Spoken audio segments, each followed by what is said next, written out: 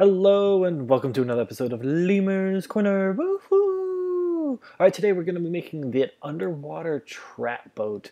So I've got a lot of the materials already made, so we can get it. We also going to give you guys a quick little show of some of the boats we have, give you some tips and tricks on boats in general. So let's go ahead and jump right into it, and let's get as far as we can. So we've got a lot of materials built. First thing you have to do to protect the trap boat is drop the foundations down low enough to where you can see them. Or not see them, but they go underneath the boat to protect the bottom of the boat. You don't have to do this. I like doing it because it protects the bottom of the boat when you choose to. So let's go ahead, get this done really fast. So we'll jump off here. First thing I do is pull out that pillar. You see how it drops it right in there. So you jump in the driver's seat of the boat, you take that pillar, you place it down, you hit the right trigger button, and bam! Look at that. Centered, perfect, looking fantastic. That's the best thing to do. So then you go ahead, you snap your little your first thatch floor right there. You tear up the pillar, and then you take it and you slap a new pillar right down here. And then we're going to go ahead and drop this foundation just a little bit. You want to do it to the left and right, actually, not the back, because it's a little bit harder to drop it back there. I don't know why, just is. That's when we're talking about on the boat specifically. You can also do this on land if you want a lower foundation on land, if you don't want to be as tall as it is. So just a little fun fact for you there. So then what you do is you rip out the next wood pillar, you take out the next thatch floor, and then we place another pillar right in the middle of this one. And it's the pillar that's causing these things to come off center. If you ever think about the fact that if you place a pillar after you've placed the ceiling, it always sticks it through the top of the ceiling. It's because pillars are technically a different height, and that's why we're able to get the separate snap point with the thatch foundation or thatch floor a little bit lower. So we're going to drop another one down in here, just like this, rip out the pillar, and we're just going to repeat the process until we've got the whole thing done. So then we throw another pillar in here, and this should be the end of it right there. There it is. So when it looks exactly like that, where it's just partially sticking through, is exactly when you want to go ahead and call it quits, because that means it's reaching underneath to where you can barely see the thatch foundation. Just like that. It looks beautiful, doesn't it? All right, so now that we've got that done, let's go ahead and show you guys. So basically what you can do now is you need to extend, you need to place your first one. Since we're making a trap boat, we only need one foundation in the middle, and we're going to place ceilings around it then and drop it down. However, I want to show you guys how to extend it beyond the perimeter. So first thing we're going to do is we are going to rip up that foundation. I need to replace it with a stone foundation. There we go. Got it right there. So what I can do is, you see how it snaps in there? Just drop it in there. It should replace it. Bam, like that. Okay, perfect. All right, so what I'm going to do is I'm going to quickly destroy this floor. So that's going to be the center of our trap boat no matter what. However, as I said, I wanted to show you guys one extra thing. So technically, you can place this 3x3 on a boat no matter what. However, I don't want it to be 3x3. I want it to be 4x4, 5x5, or however big you wanted it. So here's the big trick. You take a thatch roof, right? Oh, I grabbed a slope roof. Oh, special moments for me. Let's make a quick thatch roof. Totally forgot. I thought I grabbed a normal roof, but I guess I didn't. So we'll go ahead and fix that real quick. I should have read that. I mean, come on. Come on, lemur. What were you thinking?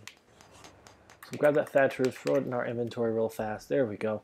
Into our quick slots. So we'll put it down here. All right, so you take the thatch roof, you place it onto where you want to extend the foundation.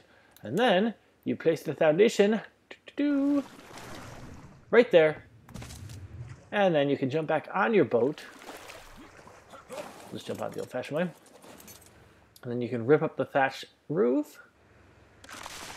And voila, you have extended your boat to a larger foundation. So, but as I said, for the trap boat, we only need a small little foundation.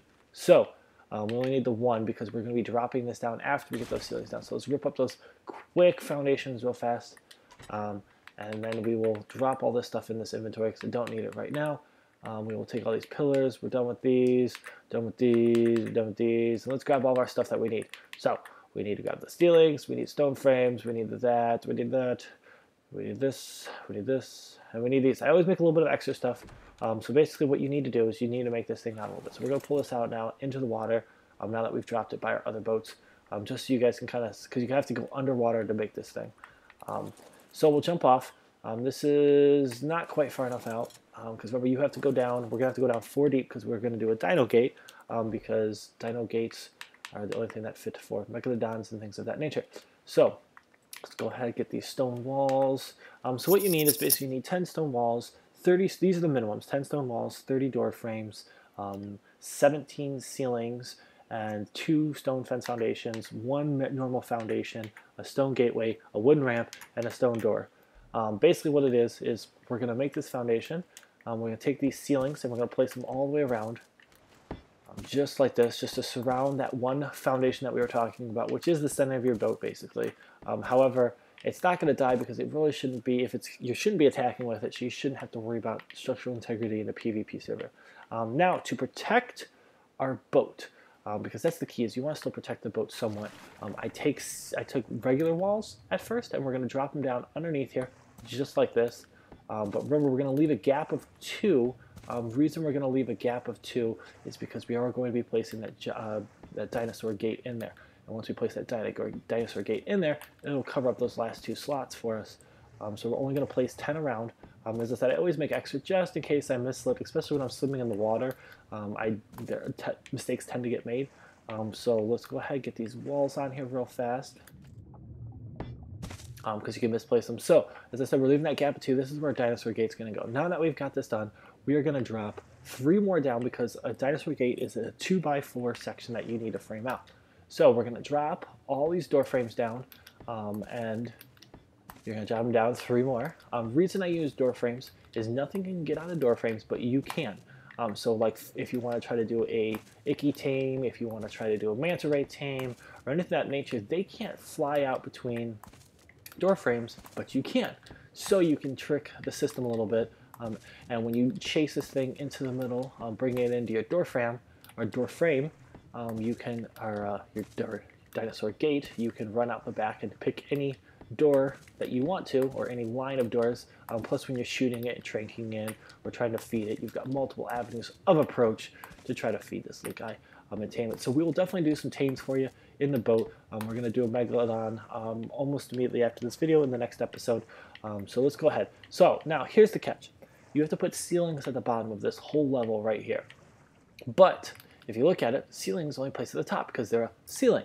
So what you do is to trick the system, you place 1 extra little doorway at the bottom, right? Then you place your little ceiling right here.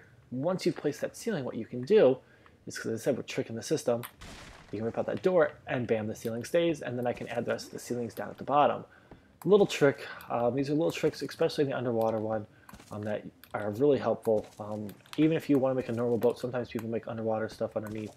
But just like with the Quetzal trap and everything, you cannot have dinos down there while you're moving, otherwise it will not work. It's only when it's stationary does it work. And I totally forgot to put that's kind of funny. Totally forgot to place our doors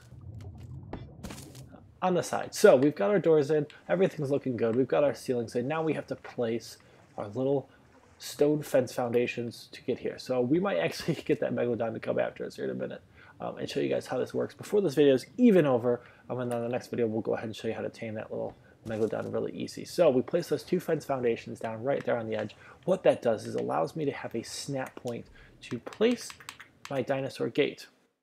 So let's go ahead and jump up there. Also, the reason I have the wooden ramp on me is because whenever you sink a foundation on a boat, you can no longer jump on top of the boat. Obviously in this one I can swim underneath and go grab the drive. But if I had this whole thing as foundations, you'll see I can't have it. And we'll show you on the other boats what I mean. So what you do is you say, as I said, the snap points. Look at that. It just snaps right in there for us, perfectly placed every single time. We'll place the doors in there, and look at this. Now we can swim it in and out, in and out, in and out, and that's the trap boat. That's really it.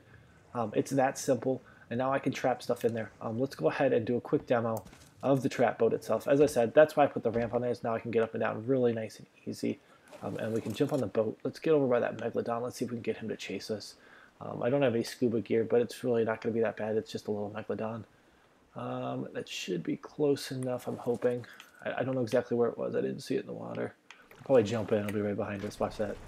So what we'll do is we'll go find this baby. There it is. Hi, Mr. Megalodon. Hello. All right, so we get him to chase us. We'll go in the back of this, right? As I said, remember how we talked about this?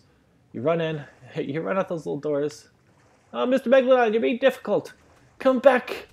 You're supposed to go in the gate. You little... Oh, our auto turrets killed him. Sad moment. All right, well, basically that's the trick right there. You get them to chase you. They go into the gate, not kind of right here, and then run around and get shot by your auto turrets. I forgot I hit auto turrets right there. So what we'll do is we'll go ahead and head back. As I said, you can kind of cheat the system in this one. We'll get the front of the boat and get in there. So let's head back over. It works fantastically. We'll get a couple episodes here showing you guys how to tame Megalodons and Itchies and things of that nature. So let's go ahead and take a look at our other boats that we have out here. We got the USS Madagascar, the Black Pearl, the Bubba Gump, and the Gorilla Express. These are just boats that we've come up with. The limit on boats is 88, so you guys crazy as you want. If you guys want to put like a ceiling on there and roof and like put other things on your little underwater taming boat, go right ahead. So I made mine more compact. We'll show you the Black Pearl afterwards. This is mine, the USS Madagascar. It's really compact because I want to get more guns on it. I'm still putting guns on it, still putting C's on it, stuff like that. But you can see I got my fabricator, I got my smithy, I've got my fridge, I've got a chemistry bench, I got one large storage box, I've got my generator. I've got it on an angle because it's only a 3x3 because I get this box right in the middle and it gets every single point around this boat, so I don't have to worry about having multiple pieces because even those wires count as a piece towards that 88. Got my storage boxes, I got an air conditioner, I got a bed, I got 2 forges. The reason I have the air conditioner in here is when I go up north, it lets me stay alive in the cold. I've got even a remote to turn my guns on and off, to turn my lights on, because I do have headlights on it. Of course you have to have headlights. And I got all my turrets on here. This is normally our cave splunking boat if we do a cave by the water or raids or anything, so we have extra beds on here for now. Obviously those will go away once we get to the boats, but here's the big thing. To beat the 88 structure limit, if you cannot, which on Xbox you cannot, turn up the number of limits on a boat, what you can do is these plant species. The mature plant species is considered 1 extra piece. However, if you go to the 88 limit and you put your extra crop plots down, and then place the plants afterwards, you guys can go ahead and place them and break that limit so then you can be over that 88 limit. Let's go check out the Black Pearl real quick. Give you guys a little bit different views. This is a 3x5 boat, so it's 3 wide, 5 long. This was made by Walt. It's a much longer boat, as I said. He's got a lot more stuff in here, fridges. It's much more spread out. So if this is more of a working boat, things of that nature. Mine works too. It looks a little bit cooler, and it just gives you kind of the option to do what you want. He's got 2 smithies in here. The reason he uses smithies is they actually have 70 storage if you think about it, versus a normal box that's only got 15 or 45. So it gives you a little bit of extra room to go ahead and do that. He's got platforms on the back for guns on the back. And then we've got the Bubba Gump fishing boat. That's all this is just a little fishing boat. This was made by Cricket. You can jump up there, you can jump on top and put all your boats in and everything. And then we've got the Gorilla Express over here. And this is for grilling all of our meat that we have and everything of that nature in our preserving bins. So that's going to do it. Those are the ideas we have. If you guys want to see us how to build them, more boat stuff, let me know. We'll go ahead and get it done as the sun goes down here. That's going to do it on this episode of Lemur's Corner. We will see you guys on the next episode. Have a great day.